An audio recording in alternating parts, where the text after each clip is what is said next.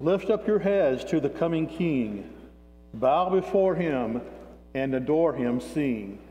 To his majesty let your praises be, pure and holy, giving glory to the King of kings. Listen as the choir sings, Lift Up Your Heads.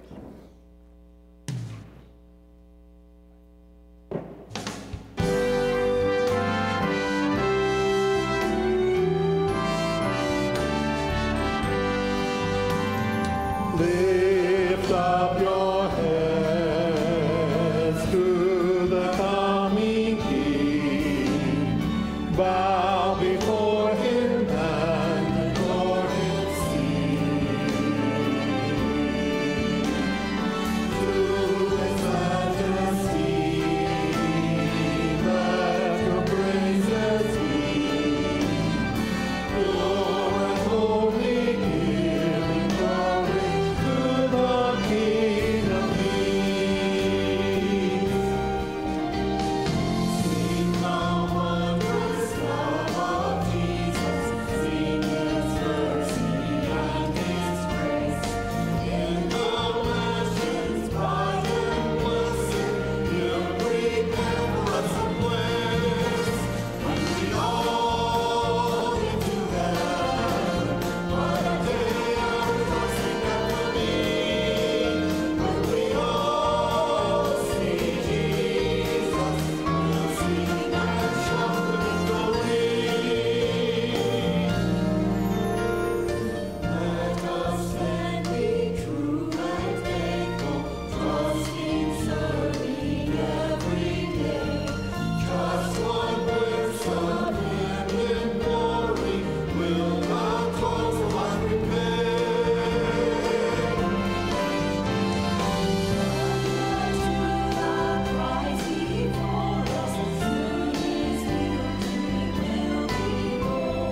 Soon the pearly gates will open, we shall tread the streets of gold. When we all get to heaven, what a day of rejoicing that will be.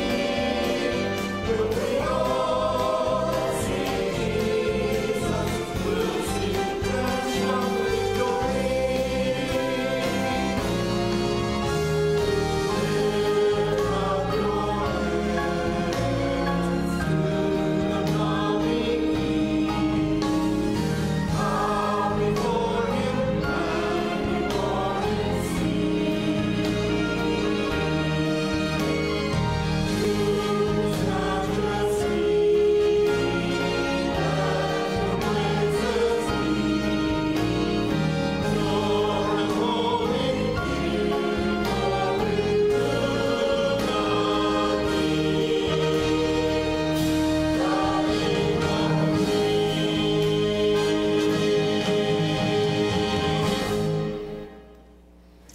Amen. Thank you, choir. We're excited as the choir gets worked up for Christmas cantata, and we love hearing from them regularly. So it was a blessing to start our service out today with them. It's good to see you this morning. When you came in, you should have been given a bulletin. If you didn't get one of those, we can get you one. They've got some in the back. But take a look through your bulletin, see what's going on. We don't want you to miss out on the many upcoming activities and events. Want to keep you updated on all of that, so look through there and see what's going on. Guests, we are extremely grateful for your presence. Thankful that God has brought you into our fellowship, and we look forward to getting to know you better. And if you would do us a favor, there is a connection card attached to that bulletin. If you'd take a minute, perforated, tears off fairly easy. Fill that out. Let us know you're here this morning. If you'd like some information about the church or to sign up for some of the activities, you can do that with that connection card. Also, on the back of that card, there is a place for prayer requests.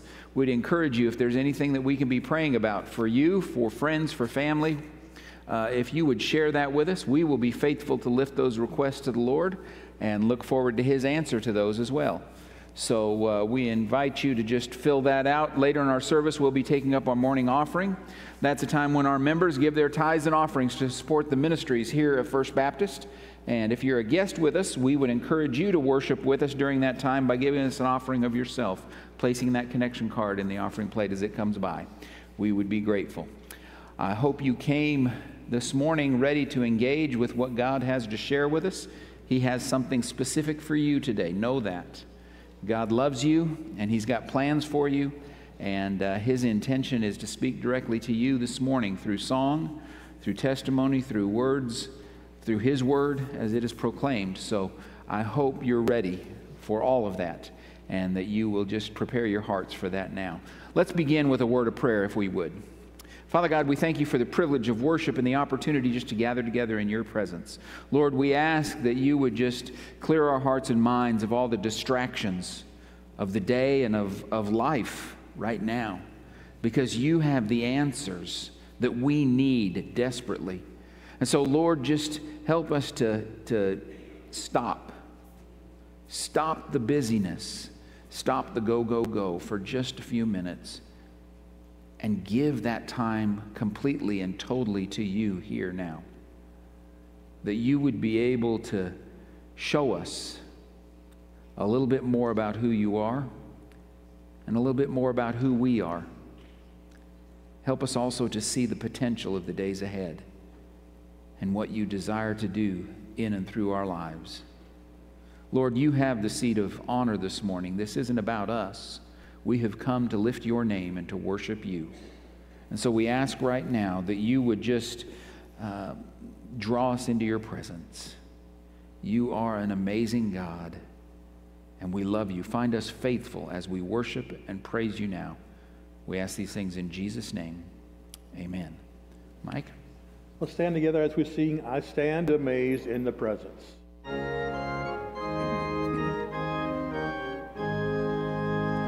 I stand amazed in the presence of Jesus the Nazarene, and wonder how he could love me, a sinner condemned unclean.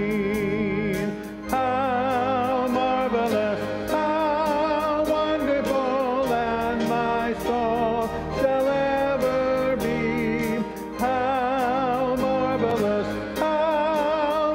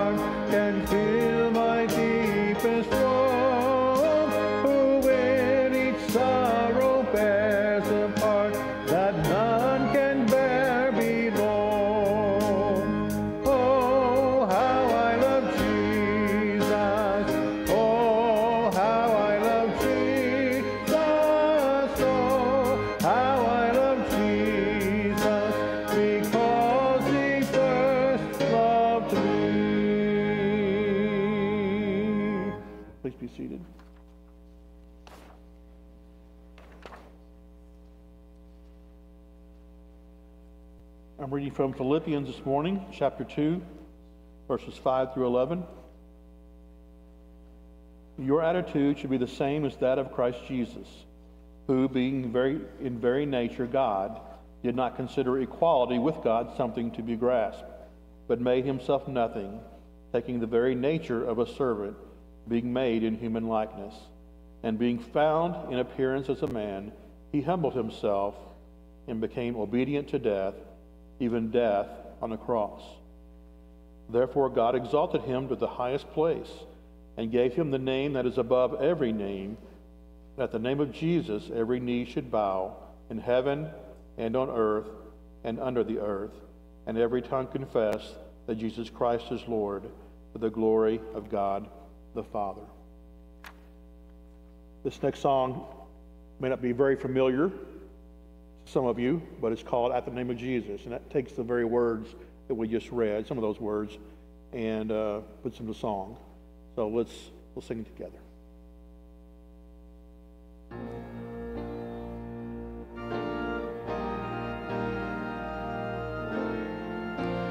At the name of Jesus, at the name of Jesus,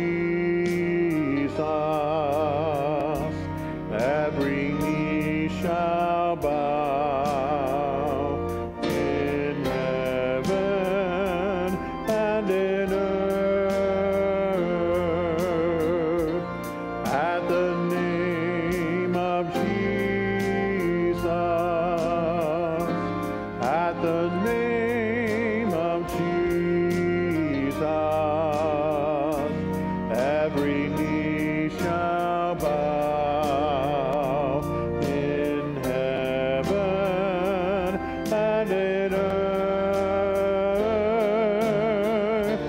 That every knee shall bow and every tongue confess that Jesus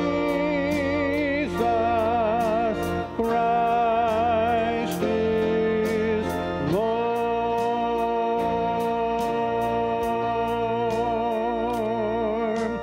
Jesus, Jesus, Jesus,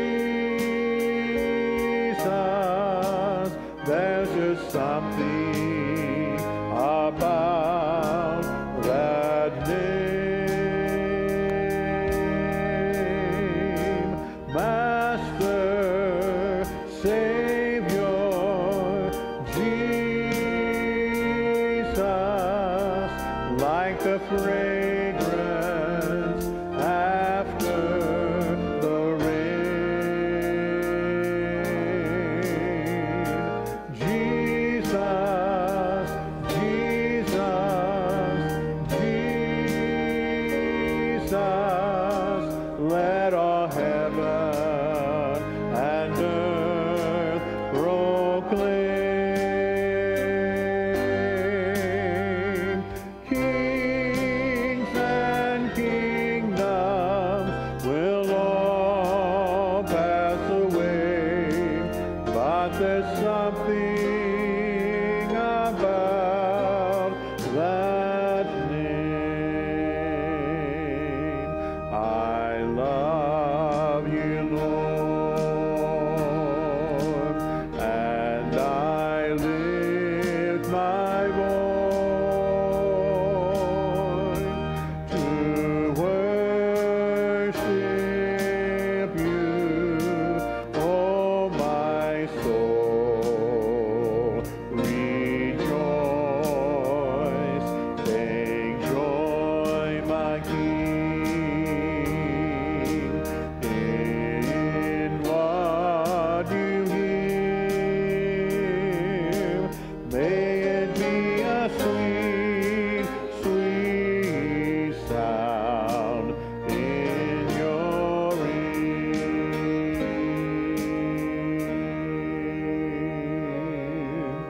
As morning dawns and evening fades, you inspire songs of praise that rise from earth to touch your heart and glorify your name.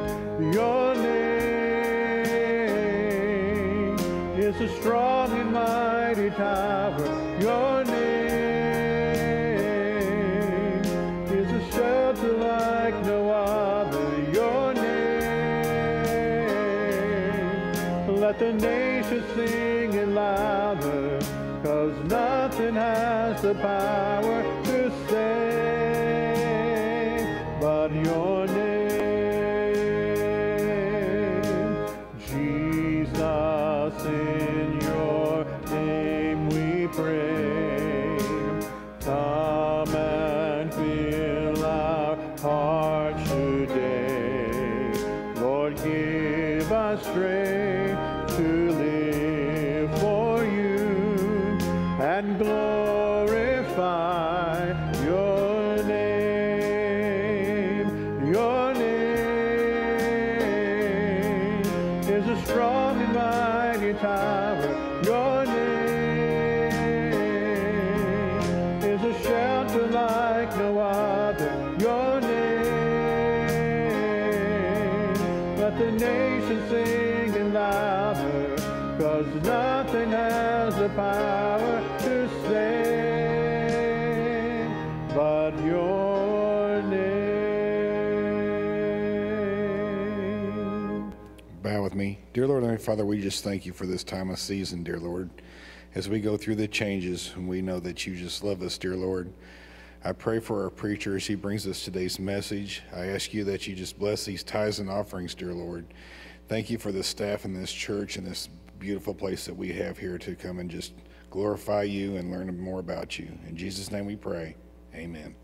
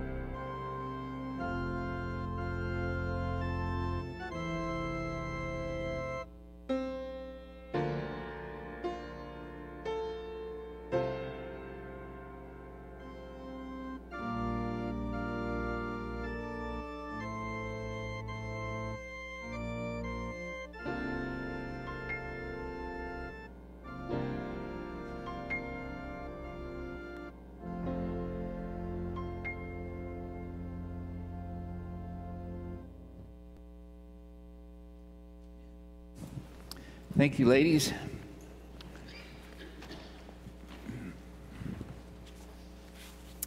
If you remember when we began this series, we talked about how names meant much. the meaning of names and the desire to give certain names and the power behind the names. Well, this morning is the epitome of that. This name that is his most well-known name. It is the name Jesus. Jesus, which means Savior, Rescuer, Deliverer.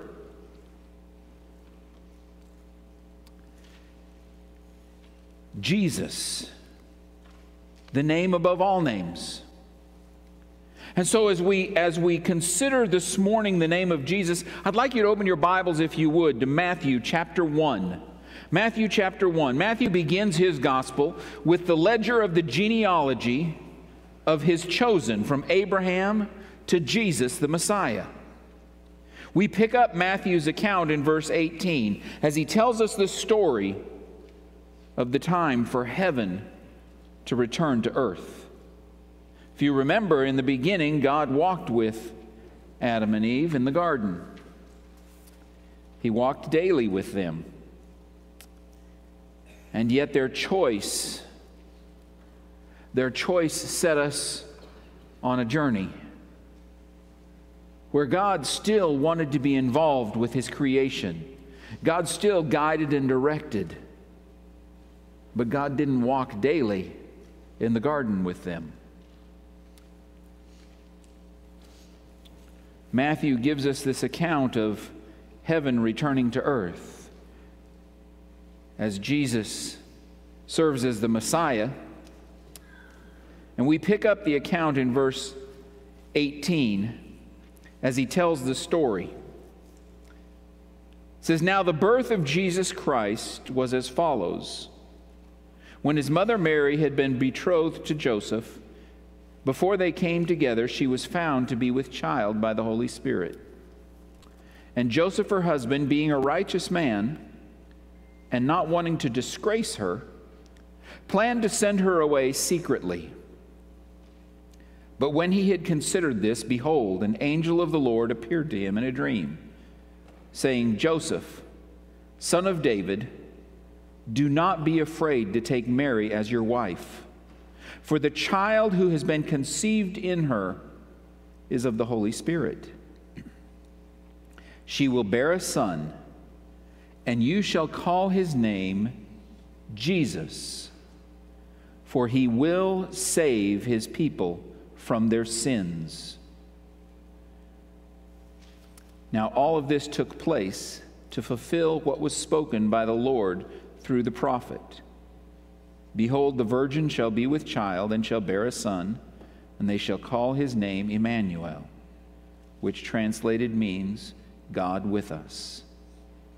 And Joseph awoke from his sleep and did as the angel of the Lord commanded him, and took Mary as his wife, but kept her a virgin until she gave birth to a son, and he called his name Jesus. Would you pray with me? Father God, this morning our desire is to hear from you clearly. As we have been discussing the names of Jesus, today we come to the most powerful one of all, the one that means the most. Lord, help us to understand the power behind this name. Help us to understand what power is at work within our lives because of this name. Lord, each and every one of us here today, any that may be watching us from home, are in a position where you desire to work in our lives. You desire to do something powerful in our lives. But it all comes through the name of Jesus. For it is Jesus alone who saves, as we sang about this morning. Lord, give us wisdom and discernment and understanding now. Give us insight into who you've called us to be and what you desire us to do even now. And be glorified as we continue to worship you through your word now. We pray these things in Jesus' name. Amen. I want to draw your attention to a few things that come out of this passage. And the first thing that it is important for us to recognize is this is a heaven-sent name. This isn't a name that Mary and Joseph decided to come up with. This isn't a name of heritage. You know, my name is William Isaac Isaacson. My father's name is William Isaac Isaacson. My great-uncle's name is William Isaac Isaacson. My great-uncle was finished having children by the time my grandpa began having children, and my great-uncle did not have any boys. So the name didn't get passed on until my dad was born. And so my grandfather continued the name on. It's from a Finnish tradition of the Isaac sons. Somewhere back, if I trace it back, I have an ancestor whose first name was Isaac. Actually, it was Isaac Williamson, because his father was a William, because that's the way they handed the names down. But then when they got to America, they kind of settled in, and the name gets passed down. Dad's never given me a hard time about it, but I broke the name up, and two of my boys have William and Isaac in their middle names to keep the lineage going, but I broke the tradition. Who would figure? But Jesus was not named because he had a grandfather or a great-grandfather or a great-uncle named Jesus. This name came directly from God. An angel of the Lord appeared to Joseph and told him.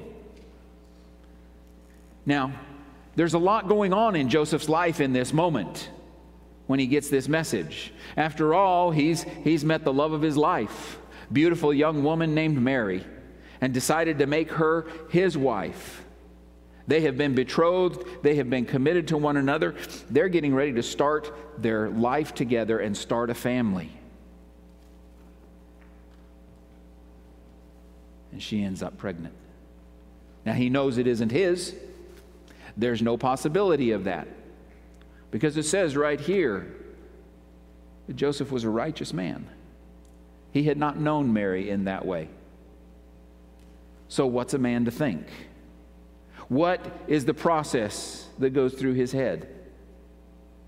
Being a righteous man and being a good man, Joseph had the choice, and he chose to just quietly put Mary aside. Not to make a big deal of it. Now, there's going to be a big deal. They've been promised to one another. They have made that commitment. They have begun that process. And when it changes, and when he's no longer getting married to her, everybody's going to want to ask why. What happened? Well, the easiest thing was she got pregnant. Don't know whose.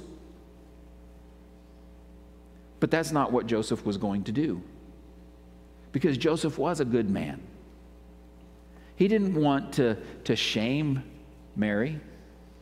Whether there was any shame there or not in his, he didn't know yet, but he was not going to shame her in that situation. He was just going to quietly end this all.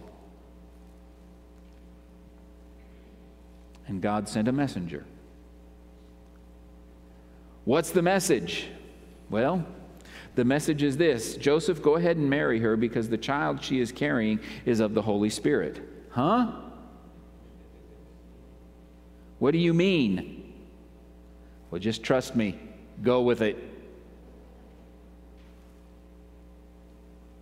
In addition to having to deal with this whole idea, which this is a miracle, right? We talked about miracles in youth this morning a little bit, and how Jesus revealed who he is through the miracles that he performed. Well, here's one that started it off. You've got a virgin who's pregnant. Had never happened before. It isn't going to happen again. This isn't a repetitive miracle that God is going to use. This is a one-time, because this is his son. And so Joseph's trying to process all of that. And oh, by the way, when he's born, name him Jesus. I don't think that would have been the greatest concern that Joseph had at that moment. But the reason for naming him is also mentioned. Because he says that the angel of the Lord says, she will bear a son, and you shall call his name Jesus. Why? For he will save his people from their sins.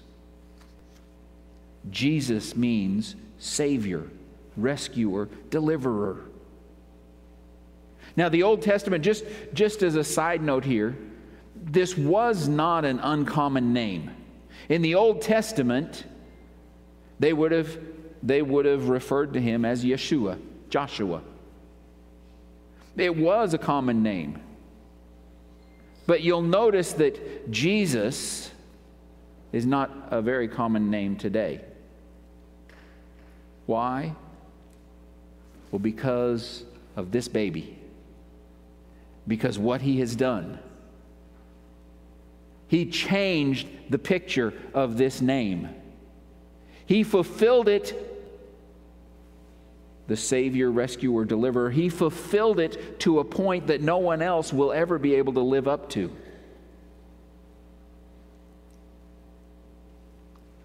And so it's not a common name given today. The second thing I draw your attention to, though, is it is a name with a mission. It's a name with a mission. Very clearly, the angel of the Lord spoke to Joseph and told him, here's the mission. Here's what it is. He will save his people from their sins. Now, I want you to understand a couple things here, and this is where we need to engage a little bit here this morning with this name of Jesus. There was a main mission. The main mission was to rescue us from our sin. That was the main mission of Jesus. He was given that name. He was sent to earth, God in the flesh, with the primary main mission to rescue us from our sin. That's where it all begins. But it isn't where it ends.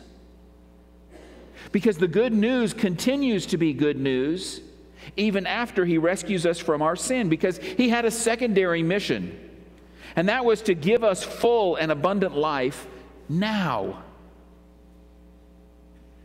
I have come that they might have life and might have it abundantly. See, somehow along the line, we have failed to represent this well. Some people who sit in churches every Sunday morning, who have come to know Jesus as their Lord and Savior, some people just have a sour face, like they've been sucking on lemon drops.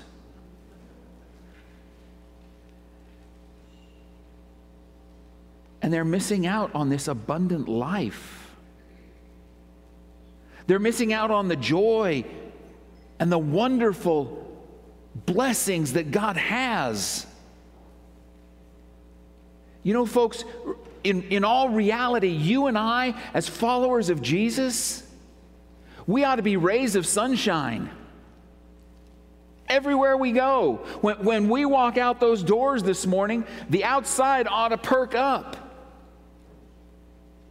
Because Jesus just didn't come to rescue us from our sin, but he came to give us a full and abundant life.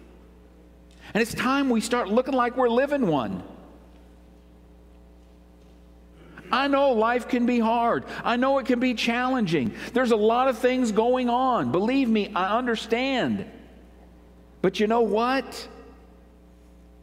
The life that God has for you and I as followers of Jesus is a good life. It's a secure life.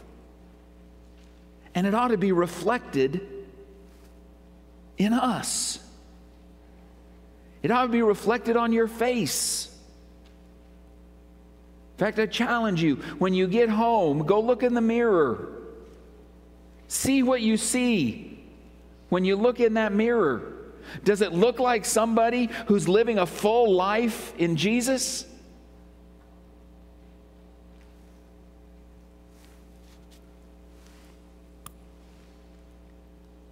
In Mark 2, there's a story of a healing of the paralytic brought to Jesus. He's brought by 4 friends. And I want you to catch something that happens. Most of you know this story, but let me just share it with you. I'm not going to read it out of Mark 10, but I'm just going to tell you the story.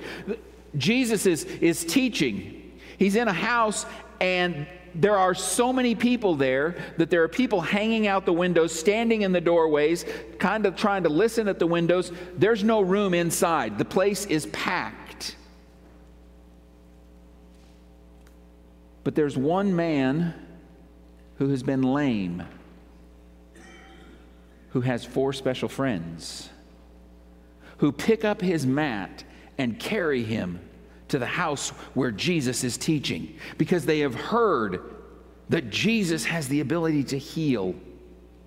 And they love their friend so much that they're going to take him to Jesus, because they believe Jesus can do something. They get there. There's no room. Not only can they not get to the front of the room where Jesus is teaching, they can't get in the door, let alone to the door. There's just a crowd of people surrounding this house. There's nothing they can do. They could have put the sour face on and gone back home. Well, we tried. But not these 4 friends. These 4 friends were committed. They believed Jesus could do something. And they cared about their friend so much that they took him up on top of the house, probably in an adobe-type building, flat roof. They used that for extra living space. Stairs went up on the outside. So they climbed up on the roof.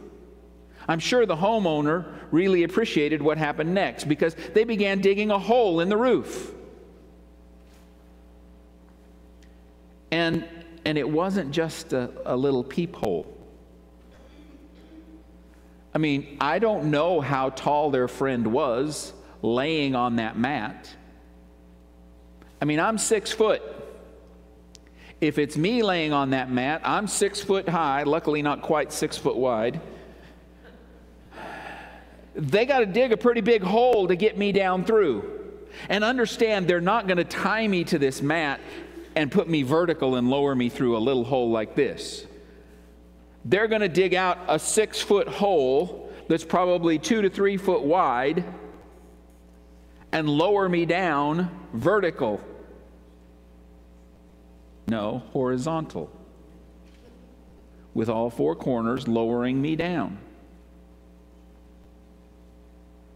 They go to all that effort because there's a man inside named Jesus. They lower him down.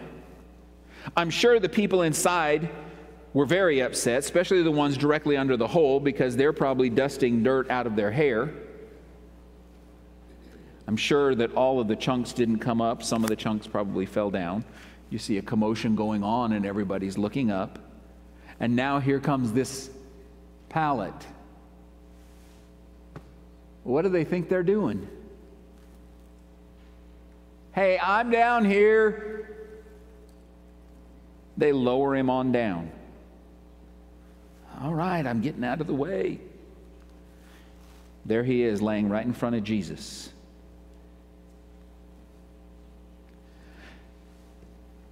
Do you know the first thing Jesus says to him in Mark chapter 2? Do your sins are forgiven. Your sins are forgiven.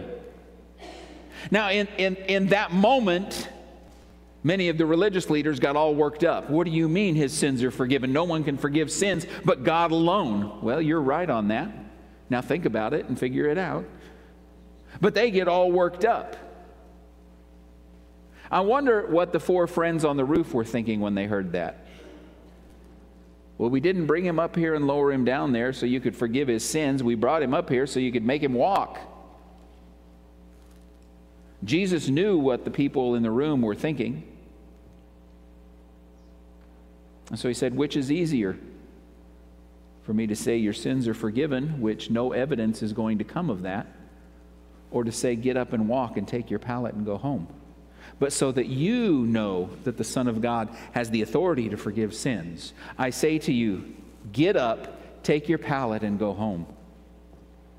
And the man did. Now, why do I share that story with you? I share that story with you because Jesus came with a main mission: to rescue us from our sin. And that's what he did. Before he healed the man, it was more important that he be forgiven his sins. That was primary. Even though the 4 friends were looking for a physical healing, salvation comes first. Every single time. So, as we consider the fact that he is heaven sent, given a name from heaven, and he came with a mission, we need to consider our relation to the name.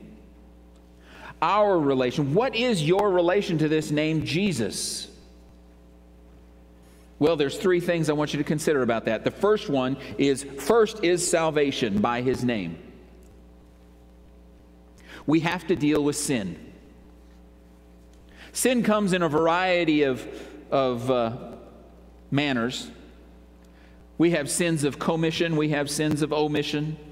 You know, the difference is the sins we commit, or as James says, for him who knows the right thing to do and does not do it, it is sin.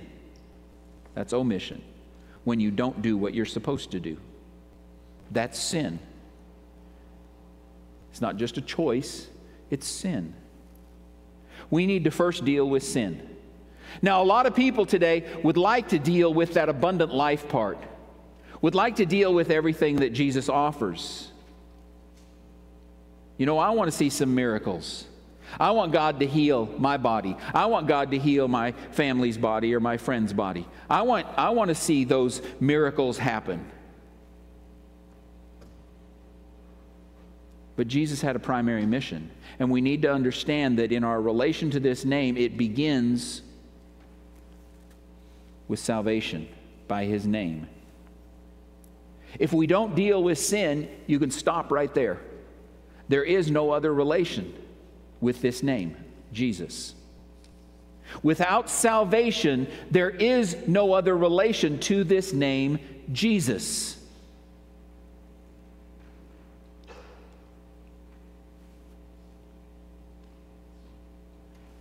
After salvation, then we get the second aspect. Only then can we experience abundant life.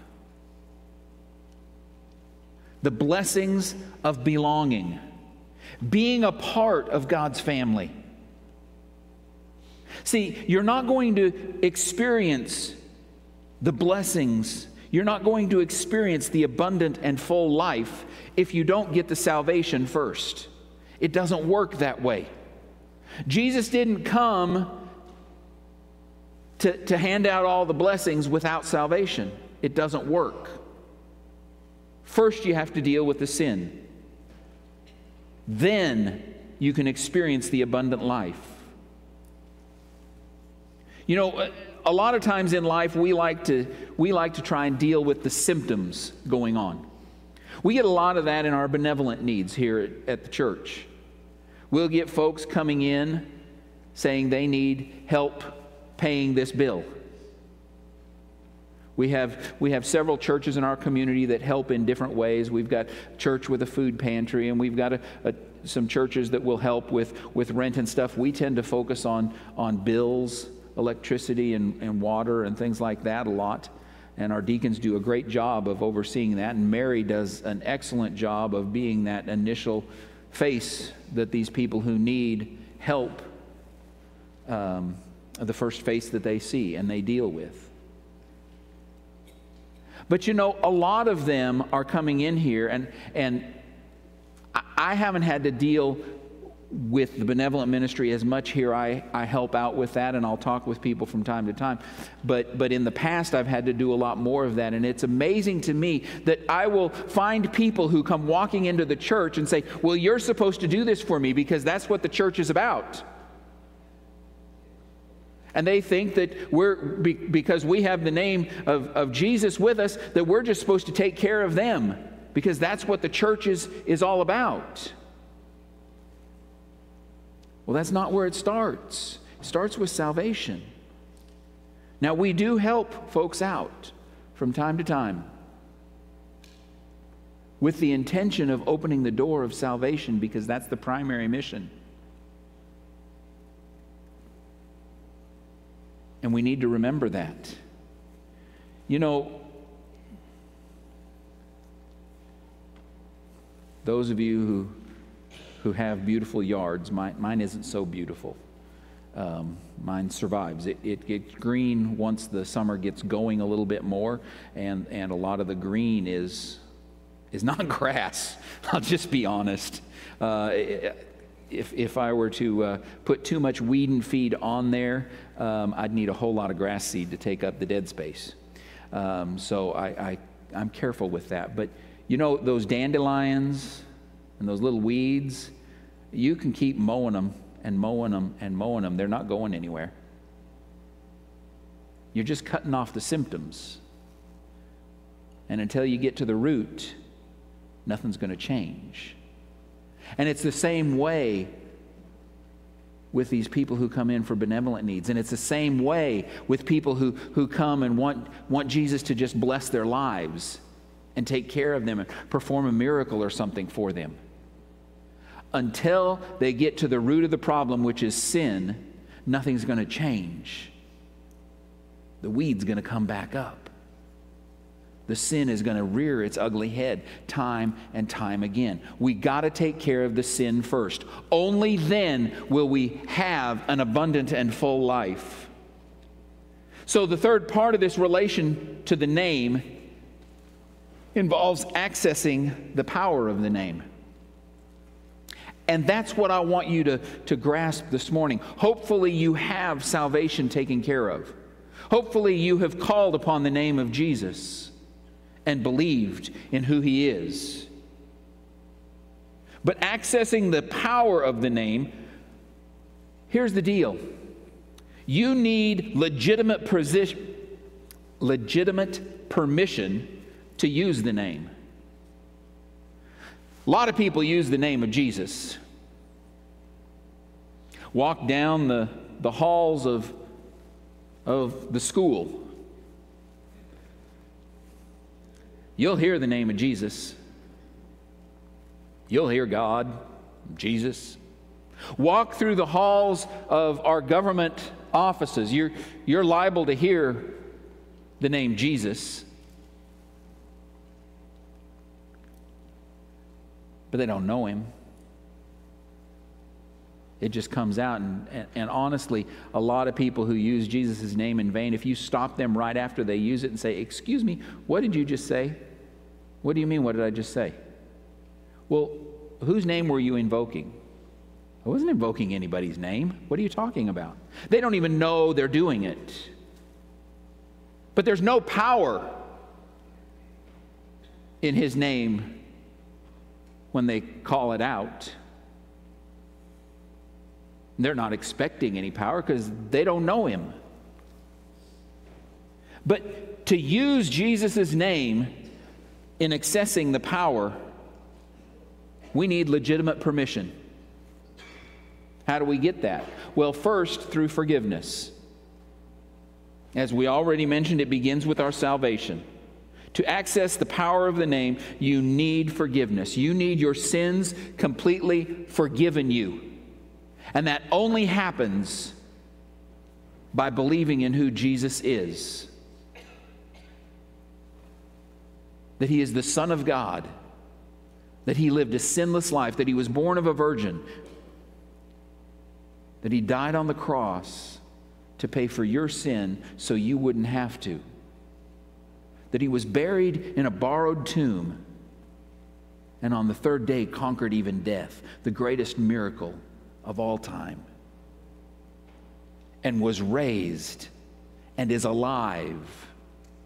If you believe that, if you choose to receive that gift, that free gift of mercy and grace that takes away your sin, you are forgiven. And that's the first step to accessing His power in His name. The second step is abiding in Him. John chapter 15 is a great passage for you to read through about abiding in Christ. If you abide in me and my words abide in you, you shall ask what you will, it shall be given unto you. Ask anything in my name and it will be given to you. See, it's all about His name. But you got to have permission to use it. You got to know Him. Abiding in Him means living in Him. It means the things that you do on a daily basis relate to Him. You don't go through your life outside of Sunday morning and just forget all about Him. You don't go to work with no thought of Jesus. You don't go to school with no thought of Jesus. You don't do your yard work with no thought of Jesus. Abiding in Him means everywhere you go, everything you do, you consider who Jesus is in your life and how it affects what you're doing and why you're doing it and how you're doing it. That's what it means to abide in Him, to live with Him in you. That you're not your own anymore. You've been bought with a price. Being forgiven and abiding in Him, only then do we receive, well, here's a term that most of us can relate to. That's when you and I receive the power of attorney. Do you know what a power of attorney is? We use it. We talk about it, especially as our families get older. We give someone power of attorney over our affairs. It means that they have the power to use your name in your place. It means they can go to the bank and access your bank account. It means they can talk to the doctor and make decisions for you. It means they can take care of your bills. It means they can choose what's going to happen with your things. They have power of attorney. They get to use your name in your place. Do you realize that when you come to know Jesus as your Lord and Savior and you abide in Him, you're given power of attorney to use His name and the power that comes along with it?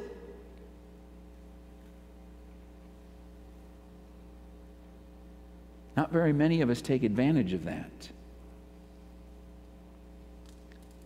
But a lot of us try and do it out of order. We try and get access to that power without gaining first the salvation and then abiding in Him. There's an example of that in Acts chapter 19. Paul has been called to be an apostle to the Gentiles. He is going from town to town and sharing the good news, seeing people come to know Jesus as their Lord and Savior, encouraging them to abide and access this power that the name of Jesus can afford in their lives. He's been doing that a lot, and people are witnessing that. You see, I go back to that sour lemon drop face. When you go out into the community with that type of a face, you don't really exude any confidence that you've got power through the name of Jesus. It's more like life's getting the better of you rather than you getting the better of life. But these people were watching as Paul would heal people, He would pray over them, and in the name of Jesus, get up and walk. He would sing praises and pray while he was in prison, and the shackles would fall off and the doors would swing open. He would cast out demons in the name of Jesus. They had witnessed this, and they saw and watched. And so they tried to do it themselves. And the account in Acts chapter 19 is about some individuals who come across someone with a demon possession. And they try and use the name of Jesus. And while we're at it, we'll include Paul, because Paul's been healing people and using the name of Jesus as well. And so in the name of Paul and in the name of Jesus, I command you to come out of that. Demon looks at him and through the person he's possessing, and just looks at them and says, well, you know what? I know Jesus. I know all about him. And I even know about Paul. But who do you think you are?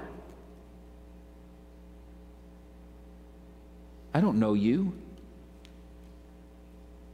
What's more, Jesus doesn't know you. You don't have the power of attorney. They jumped him, beat him, stripped him down.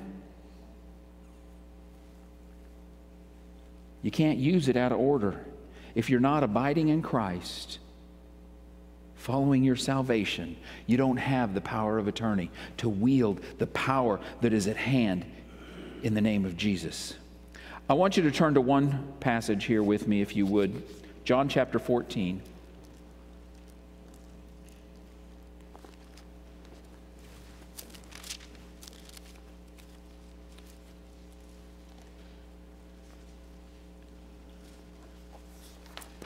And I want to remind you of this. It's something you know already, but John chapter 14, verses 13, 14, and 15, I want us to look at this and read it. Listen to what it says. Follow along. It says, whatever you ask in my name, that will I do, so that the Father may be glorified in the Son. If you ask me anything in my name, I will do it. If you love me, you will keep my commandments. Folks, that's to you. That's for you and I. The power of Jesus' name has the ability to free you for all eternity from the power of sin. One of those two powers is at work in your life right now. Right this moment, one of those two powers is at work controlling your life. Either the power of sin or the power of the name of Jesus. Which is it? But it goes beyond that. Once you overcome the power of sin by the name of Jesus, you got to choose what you're going to do with it. See, his name also has the authority to give you victory in every situation that you face right now. The name of Jesus. It doesn't matter what you're dealing with right now in your life. The name of Jesus has the power to give you victory.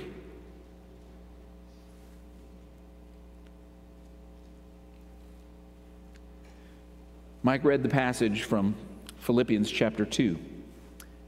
And there will be a time when every knee shall bow and every tongue will confess his name, the name of Jesus.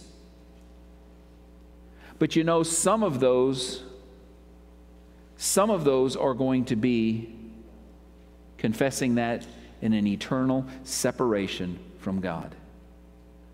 Only then will they come to realize what they should have done while their heart was still beating. But it's too late. It won't matter how big or how powerful or how influential you are. There will be a day when you will bow and you will confess who Jesus is. Now, many people, they're just set determined in stone that they will not do that, and they probably won't in this lifetime. Many will not. Many have not. But I will tell you they are now. Those who have gone on, they're realizing it would have been better to confess now. Because while they're confessing who Jesus is, while they know who Jesus is, while they are bowed to who Jesus is now, they're also separated for all of eternity in a place called hell. It's too late for any benefit for that bowing and confessing for them. It's not for you. It's not for us. It's not for our friends, and it's not for our family yet. They have the opportunity. And you have the power of attorney to use the name of Jesus. Some of us have gotten in the habit of getting a little, forgive me, a little lax in our understanding of prayer. To the point where our prayer may say, hey, God, I really need this. Or God, can you help me with that? And we're forgetting something. What did John 14 say? If you ask anything in my name. See, while I've got the power of attorney, I don't have the authority and power myself. I don't get to say, I know Jesus and I've got the power of attorney for Jesus, so therefore I command this to happen. No, that doesn't work that way. I ask for it in the name of Jesus, by the name of Jesus. There are times when I get bold in my prayer life, and I will say, by the power of Jesus. Fairly regularly in my personal prayer life, especially on Sunday mornings, I will, right before I come in here, by the power of Jesus. Satan, I bind you and remove you from this place. You got no business here. It's not by my power, it's by the power of the name of Jesus that can happen. And they're alone. We need to remember our prayers need to be through the name of Jesus. Not thinking that we've suddenly become something. We're not all that. Jesus alone is. How's the victory going in your life?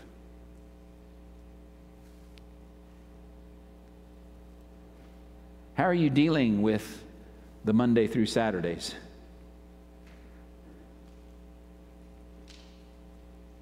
Is this the extent of your abiding in Christ? If I don't abide, if you abide in me and I abide in you, that's what Jesus says, you will bear much fruit. You want to know why you're not bearing much fruit? Because you're not abiding in him. And you know what happens when you don't bear much fruit? Jesus said, my Father is the husbandman. Any branch that does not bear fruit, he cuts off. They're withered. Men gather them together and they're tossed in the fire. You know what? The Bible says it. Sometimes we forget it.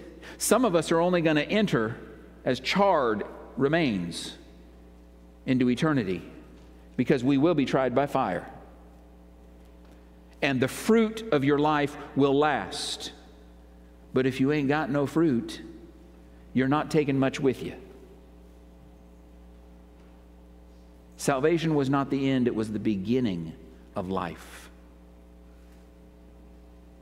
And we need to start living like it, and we need to start living in his power, in the power of the name of Jesus. Let me just close with this. God sent Jesus to address sin, not to make you feel comfortable in it.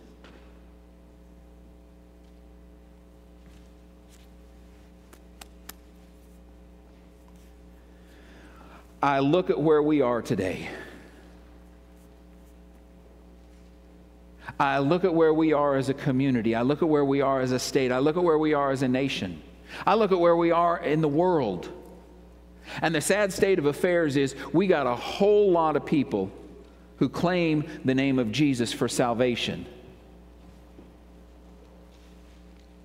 But they've gotten way too comfortable in their sin. and they think they're okay there. That's not abiding in Christ. And that will not give you the power of the name of Jesus to be at work in your life.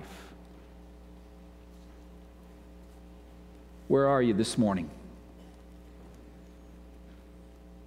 You know, normally I encourage you to pray for the people around you. Pray for those who you may know that don't know Jesus as their Lord and Savior. And I want you to do that, but this morning I want you to think about yourself a little bit too. I want you to think about the victories or the losses and the defeats that you're having in your life and why.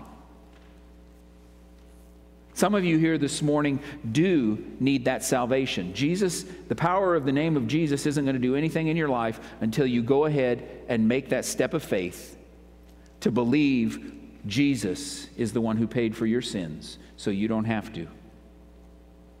And that He will give you eternal life. And that He will give you an abundant and full life now. Some of you need to make that decision. You've been holding off long enough. You've been dancing around it for years. It's time to take a step of faith, to pray, to ask Jesus to come into your life, to forgive your sins, and be your Lord and Savior. And until you do that, nothing's going to change. But there's a whole lot more of you in here who have made that decision that need to decide whether or not the power of the name of Jesus is going to be at work in your life or not. That falls on you and what you're doing with it. Are you abiding in Him? Are you executing the power of attorney that He has given to those who abide in Him? Are you living like you have a full and abundant life? Because that's what He promised. It wasn't a maybe, it was a promise. If you will abide in Him, He will give you a full and abundant life. He came first and foremost to save us from our sins, but He also came to give us a full and abundant life. You need them both. It's time to step up. Pray with me, would you? Father God, Lord, You have provided all that we need. You have shown us. You have revealed Yourself to us. You have proven Yourself faithful time and time again. You fulfill all of Your promises. But so many of those are dependent upon what we choose to do with them. And it begins with admitting that we're a sinner and asking for forgiveness and receiving the salvation that You alone can give. And so I pray that some of us here this morning would go ahead and take that step of faith and quit waiting.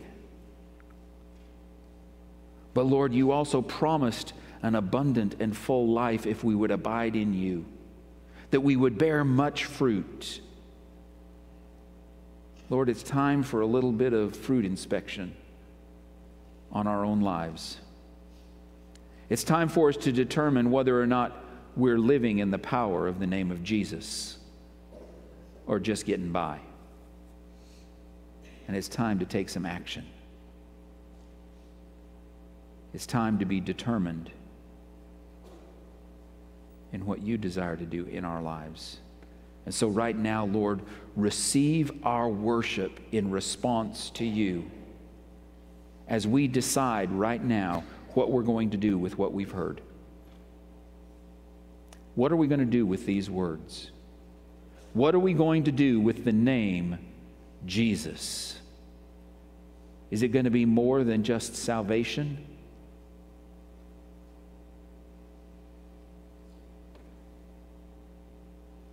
May Your Spirit move among us and move us to action now. And may You receive all the glory, honor, and praise for what we choose to do in this moment. And forgive us. Forgive us, Lord, if we fall short in this moment of worshiping You. We pray these things in the powerful, unlimited name of Jesus, our Savior, Deliverer, Rescuer. By the power of the name of Jesus, we ask it now. Make it so. Amen. I'm going to invite you to stand. You have the only choice left. What will you do with what God has said to you this morning? The altar is open. A couple of our deacons will be here at the front. If you need somebody to pray with you, we're here. If you have questions, if you want to come to know Jesus as your Lord and Savior, if it's time to take that step of faith this morning, I encourage you, step out and come. We're here to help you. We're here to celebrate with you in all of that. Will you respond to Him today? As we sing this hymn of invitation, you choose what you're going to do in worship of Him today.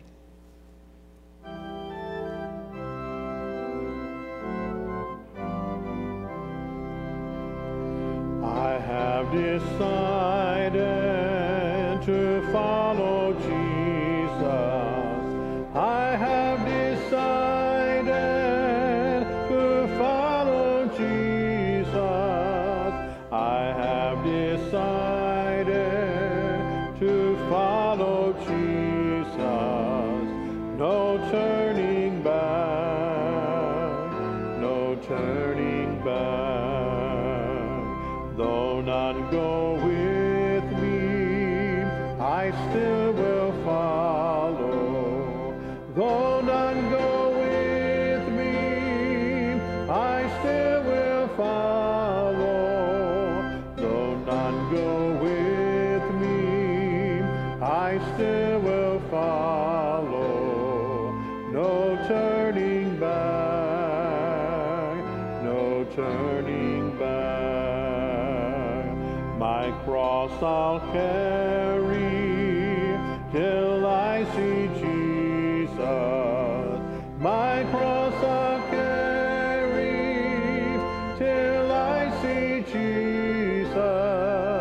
My cross I'll carry till I see Jesus. No turning back, no turning back. The world behind me, the cross before me.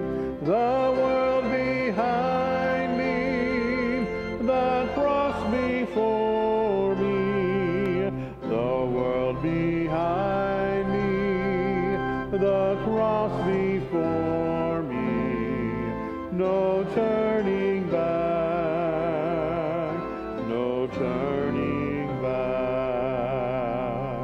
Just as I am without one plea, but that thy blood was shed for me, and that thou bidst me come to thee, O Lamb of God, I come,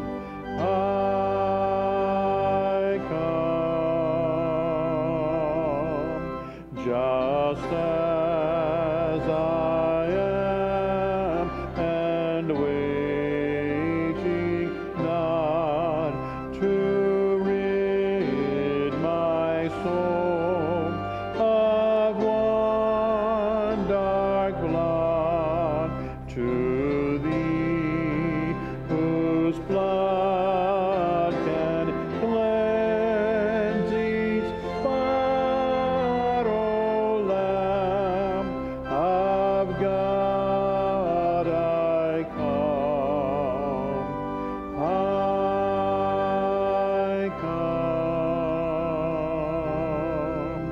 just as I am, though tossed about with many a conflict,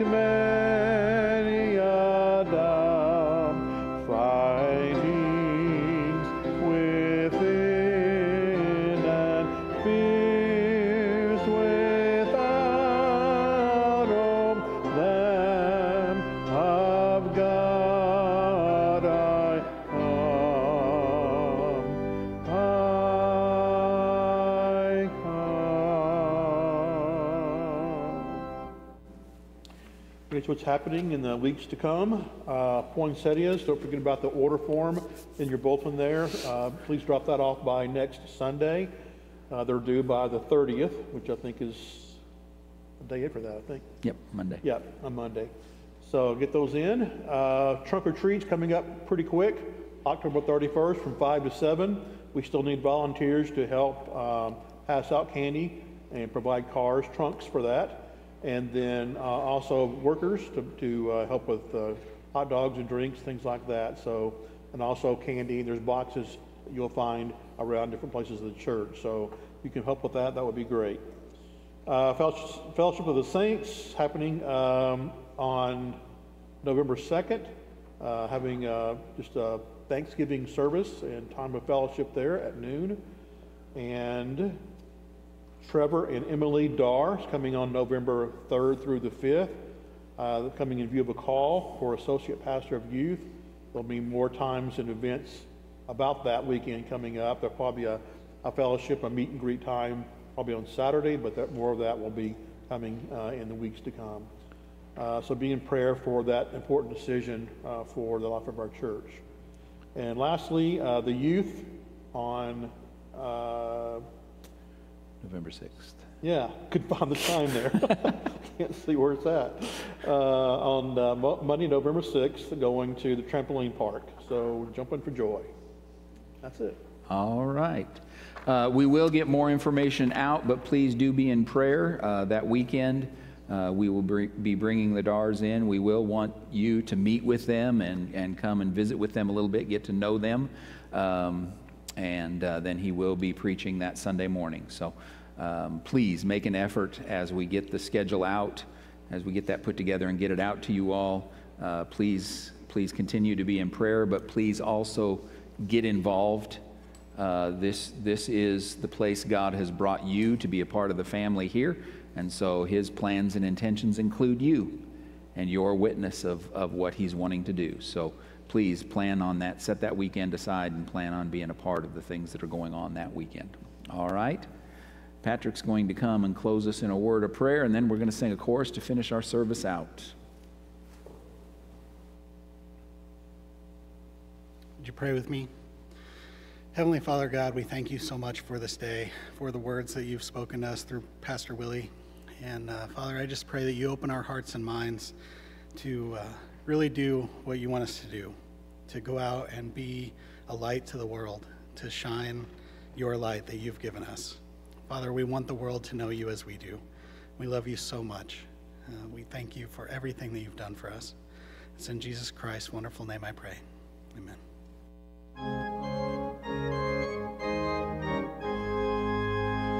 Oh, how I love Jesus. Oh, how I love Jesus. Oh, how I love Jesus. Because he first loved me. I love you. Have a great week.